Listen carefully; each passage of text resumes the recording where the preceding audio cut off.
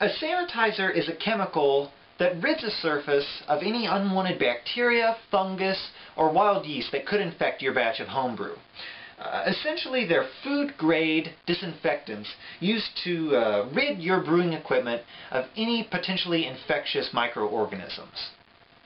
There are many different sanitizers currently available on the market, catering to pretty much any brewing scenario you could imagine. Even if you find yourself short of a food-grade sanitizer, bleach is always a good option, so long as you thoroughly rinse your equipment after soaking.